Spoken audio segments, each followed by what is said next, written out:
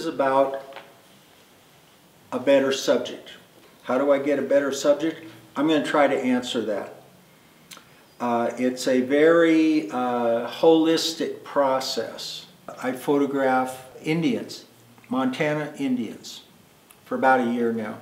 About 6 months ago, I started working on a series of photographs of an Assiniboine Indian that turned out to be about as good as any photograph that I've ever done. Here's how it started. A friend of mine,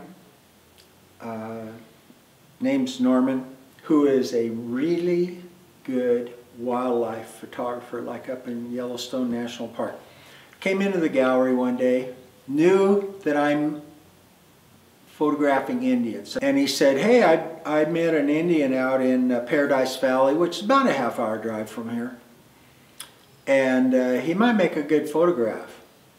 And Norman is a good enough photographer that I pay attention to what he says. If he said this guy might make a pretty good picture, I value his photographic sensibilities enough to think that maybe this guy will make a pretty good picture. That's how it started. Don LaRock. His Assiniboine name is Rattling Thunder. From Fort Peck, which is the official name, I believe, is the Assiniboine and Sioux tribes. Fort Peck, Montana, Northeastern Montana. He's a sculptor. He works in travertine marble. He is a sun dancer and has the scars to prove it. If you know anything about sun dancer and you meet an Indian who says he's done the sun dance with piercings, if that doesn't cause you to have a lot of respect for this person, then something's wrong with you. The first brick wall was me going out there and talking to him. That's an uncomfortable situation, to walk up to a total stranger and say, I want to take your photograph. It is even more intimidating when that person is an Indian.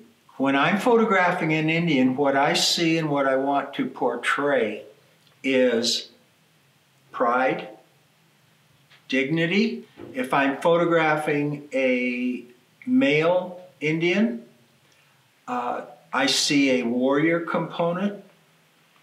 I see sorrow. And if you know anything of the history of Indians and, for lack of a better word, white government back in the late 1800s, sorrow about the loss of their lands, about the loss of buffalo.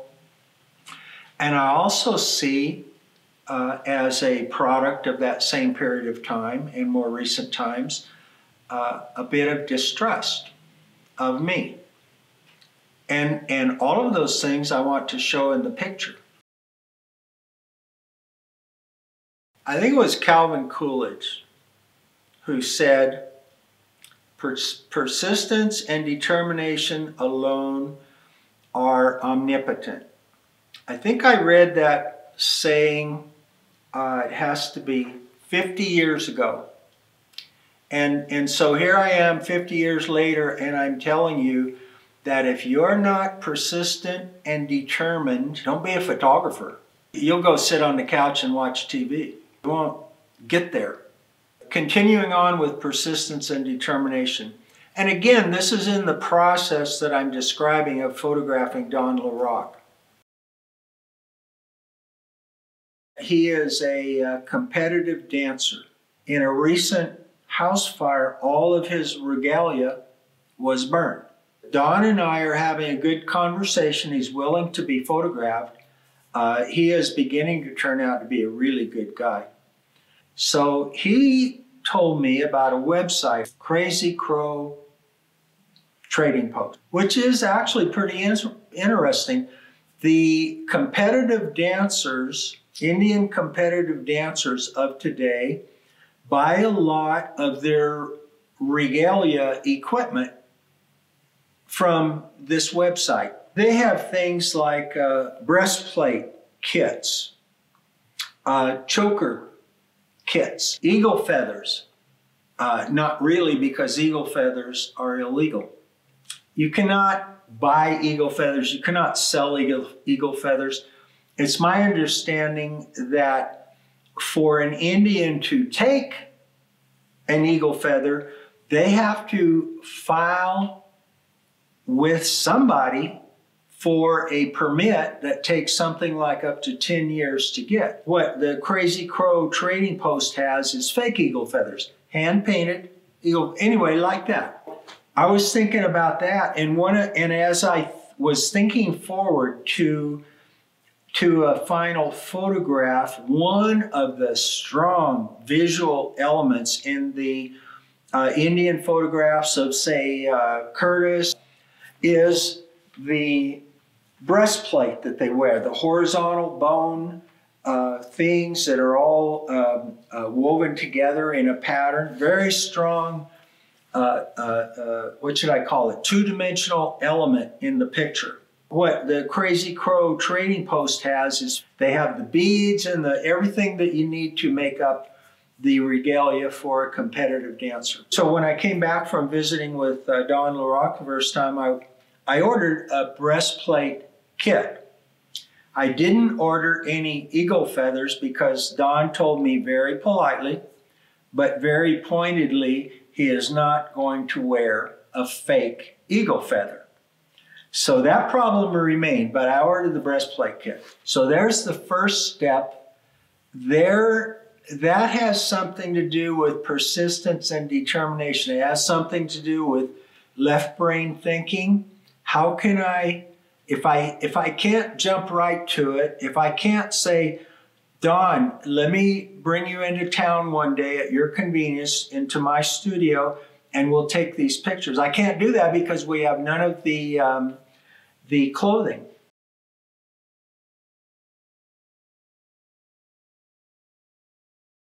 I seriously doubt if there are artists who can visualize or conceive of a great work of art completely done, finished, painted, perfect before they ever start. Van Gogh said great things are the result of a series of lesser things brought together. Somewhere in there is the secret of creativity. You bring a number of small things together, you employ a number of things, left brain, right brain, determination, persistence, research, all kinds of stuff, but it's a number of small things brought together, which is what I'm going to be talking about today, how that occurred exactly. Goethe, who wrote Faust, I think he spent 30 years writing it. There's a point in the book where Faust poses a question relative to art. And the question is, who is the creator and who is the created? What I have found, and this is very important to this series of photographs that I'm going to tell you about. What I've found is that at some point in the process of accomplishing a great photograph, at some point in the process, the art begins to create itself. A week or two went by, the breastplate kit came. I took it out to Don because he was going to put the kit together, which when it was done, by the way, was a fairly complex, actually kind of work of art in itself. I took it out there, and so Don and I were talking, and he says, you don't know anybody that has old Indian clothing, do you? And I'm going, no? No, I don't know a soul. One guy that was out there, the property owner, said, hey, I know a guy that's trying to sell some old Indian clothing, and here's his phone number. And I went back to my gallery and called him, and he had sold it all. So boom, another brick wall. That evening, 3 o'clock in the morning, boom, I wake up and I'm thinking, I know somebody with old Indian stuff. And who it is, his name is Bruce Van Landingham. He owns the Sundog Gallery in Bozeman, Montana. And he is an expert on and specializes in old Indian artifacts. So I called up Bruce and very politely put it to him, something to the effect that, here's what's happening. Do you happen to have any old Indian clothing that you might allow Dawn and I to use in a photo session? And Bruce is a good guy. He is a really good guy. He said, you know what? I just got in an old Sioux war shirt. So why don't you bring Dawn over here and I'll show it to you. So now keep in mind the trips involved here. I've been out to Paradise Valley twice now. Now I'm going to go out there again, pick up Dawn. No car, no phone. And we're going to go over to Bozeman, then I'll take Dawn home. So we went over to Bozeman, and Dawn was just, he said something to the effect, very humbly too, that he would be honored. This war shirt was beautiful, absolutely gorgeous. It was 100 and some years old, late 1800s, and Dawn said that he would be honored to wear that. We now have some historic clothing. Dawn has agreed to be photographed. We already went through that. And we are now up to the first, let's call it a shoot. And so I make arrangements with Dawn when it's convenient for him to be photographed, drive out to Paradise Valley again. I think this is about my 4th trip out there. Bring Dawn in. He wants to do it in the evening, so this is going to be an evening shot, gallery closed, in my studio in the back of the gallery. So shoot number 1. I go out to pick up Dawn, and this is left brain. He has a mustache, and I'm thinking, should I ask him to cut the mustache off? And then I'm thinking, no, I want to photograph Dawn. I don't want to photograph my version of Dawn. Another way to say that is Dawn is the Indian, not me. I'm the photographer. Dawn is the Indian. If he has a mustache, that's good enough. I didn't say anything about it. We came in, put the war shirt on, put the beads on, and had a really good photo session. Got a good picture. And by the end of the session, I thought that was it. Everything worked great. It all came together.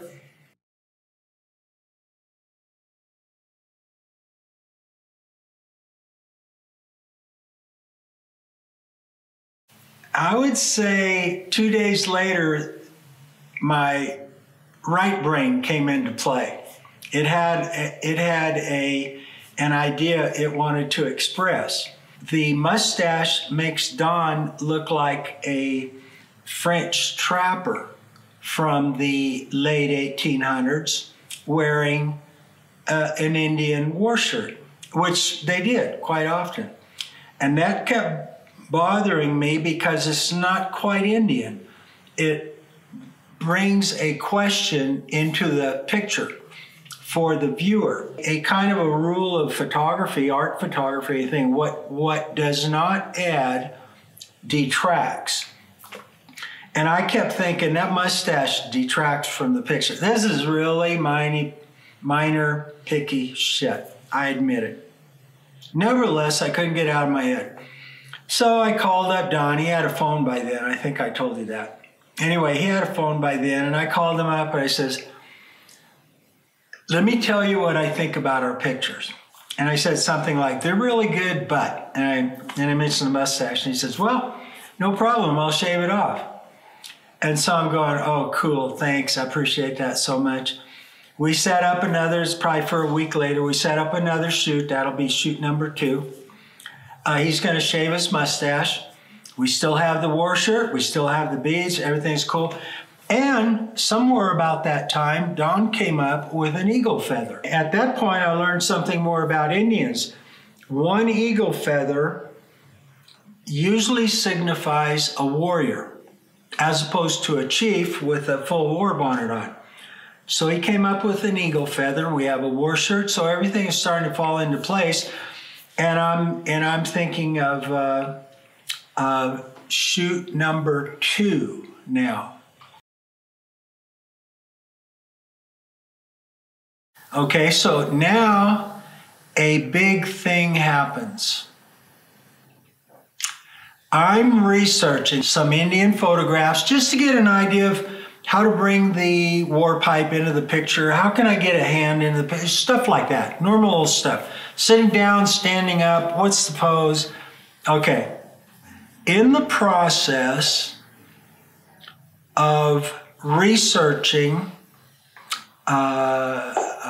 old photographs of Assiniboine warriors, I come across 2 painters from the 1830s. This is way before photography. Daguerreotype didn't come out until, I think it was 1850, 1840, something like that. Back in the 1830s, there were 2 painters that went to, that I should say came, because I'm in Montana, came to Montana to paint, among other things, Assiniboine warriors.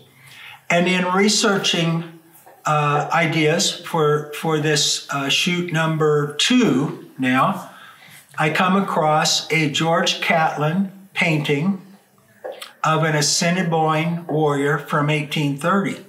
And holy crap, this guy has something in his hair sticking up, wild looking thing.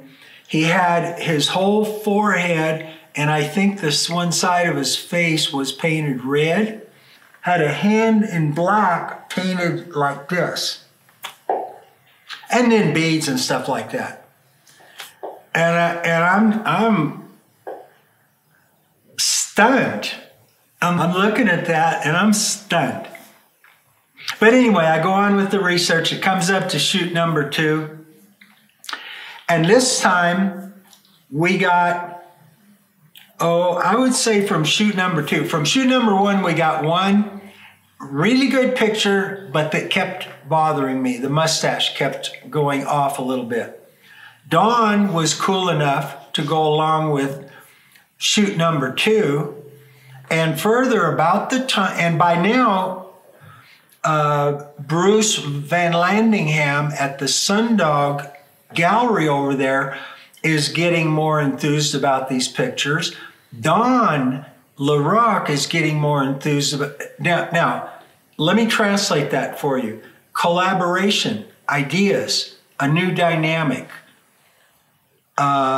I really think that somewhere right about shoot number 2, the process changed. Right somewhere around that point, the art began creating itself. So shoot number 2, one of the things that I do is show this Catlin painting, but Catlin painted the Assiniboine warrior that I described to you.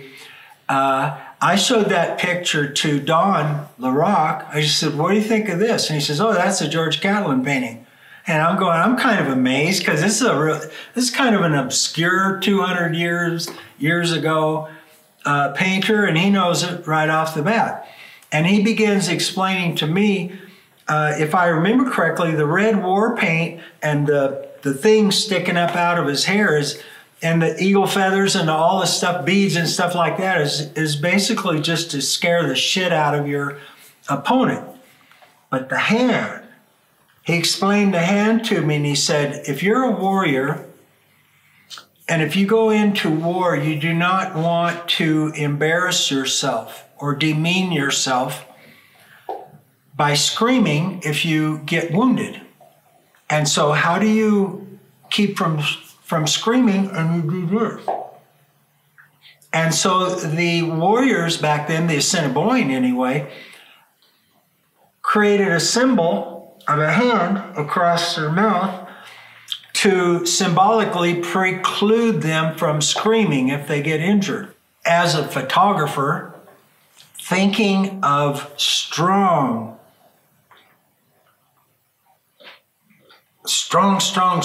photos of strong people, I'm thinking, holy cow, you just can't, that's great, wonderful, marvelous. Shoot number 2, we do it, we get good war shirt, beads, peace pipe.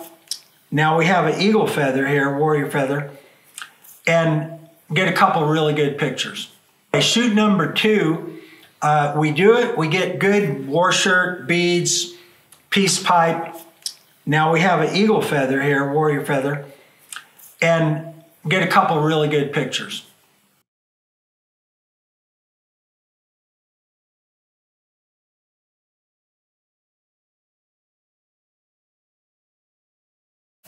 However, we talk about the possibility of shoot number 3 with full war paint. And I present this to Don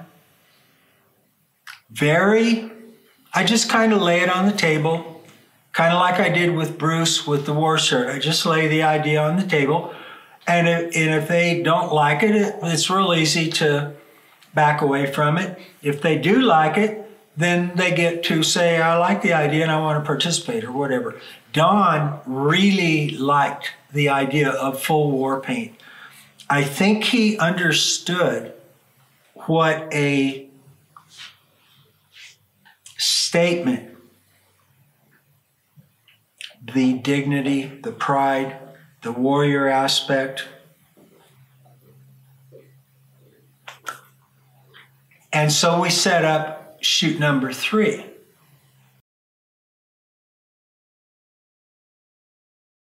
We are now heading towards the 3rd and what will become the final shoot. It is at this point that a whole bunch of things come together. One is the art has fully entered the picture. The art is fully involved in creating itself at this point. If you're paying attention to the progression of this series of photographs and the things that I've been telling you, you will understand that. There won't be any question in your head about what's going on. That's what's happening. The art is fully involved in creating itself. On the one hand, the Indian, what should I call it, psyche, culture, what I see when I photograph an Indian, maybe I choose to see it, maybe I'm very perceptive, I'm not sure, but I see dignity, I see a warrior component, I see sorrow, and I see distrust. And I want those things to show in the picture. In this last photo session, dominant of those things will be dignity, pride, warrior component. You're not going to see any of the sorrow, distrust in these pictures. On the other side of this, we have all of the things that the components, the overview that I mentioned to you when we started this video.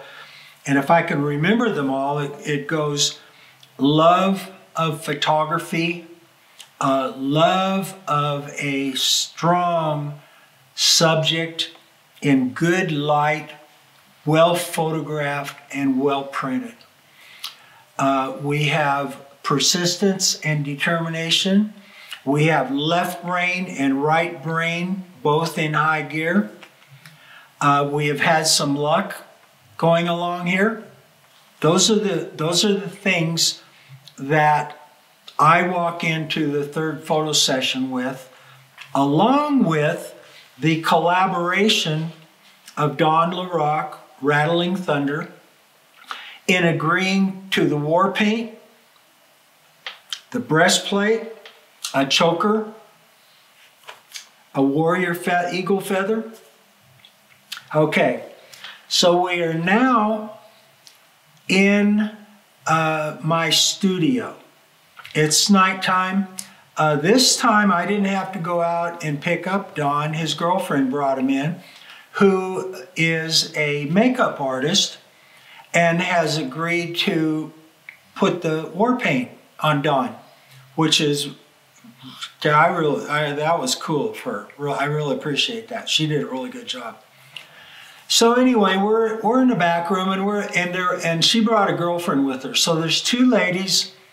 There's Dawn and there's myself, and we're in the back room. And to start with, it's this guy in white people clothes comes in, real nice guy, strong face. He used to be a biker, by the way, so he's got a few scars and a lot of character in his face. Actually, I used to be a biker too, so we kind of, I don't know, I think we had a little bit of affinity for each other. That's how it started. And then gradually the war paint is getting on there. Gradually the hand is being painted on. Gradually Don is getting into the breastplate. His shirt is off. You can see his Sundance scars, which when he puts the breastplate on is covered up, so you won't see them in the photographs. Choker on, and I'm sitting there in the back room, and this has become surrealistic. I don't know if you can picture that. This. There are I'm going to use the word normal people. There are 3 normal people in the background, and there is this primitive warrior. I'm going to say savage. I don't mean that in a derogatory way, but holy cow. It's like a time warp. It was so fascinating.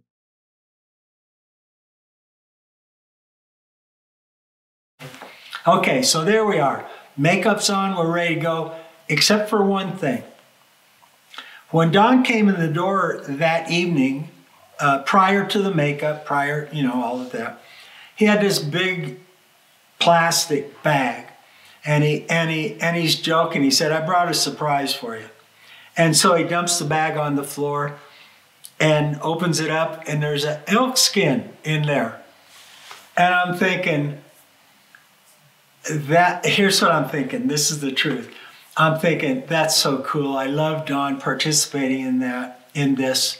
I love it that he's involved, that we're collaborating on this picture, that we have become, the dynamics of this thing have become kind of catalytic in effect, where everything's bouncing off. But I'm also thinking, what in the hell are we going to do with the elk skin? So anyway, we go in and we're shooting pictures, and man, are we getting some good pictures. And somewhere in there, Don says, "Well, should I try the elk skin?" And I'm thinking, I got to be polite. I have to say, yeah. Okay, so I say, yeah, okay, cool. Let's try the elk skin. And Don goes and gets this. I should probably be saying rattling thunder now. Stick with the Indian terminology. Don goes and gets this elk skin, wraps it around himself, and son of a bitch, 6 months of everything that I've been describing,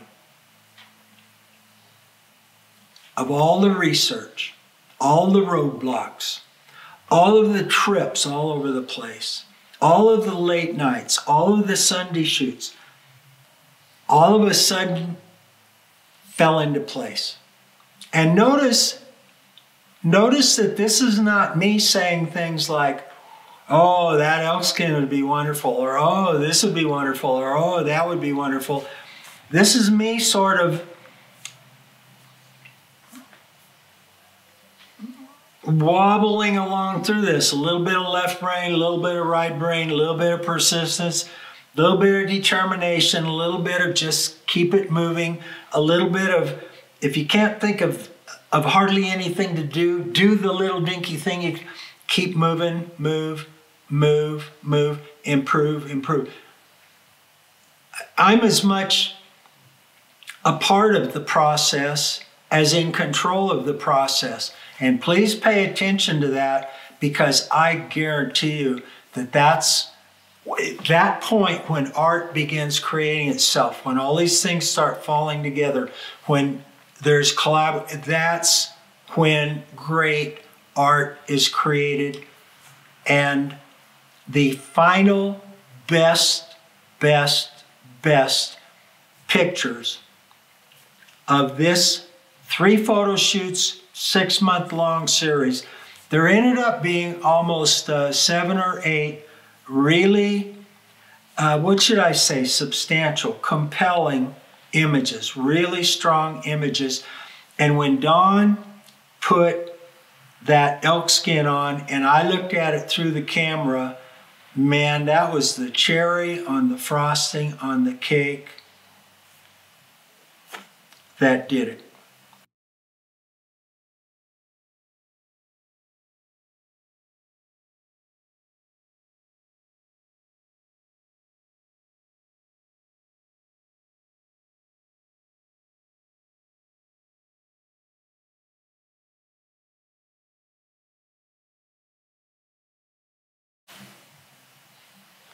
And that's it. That's the anatomy of a photograph.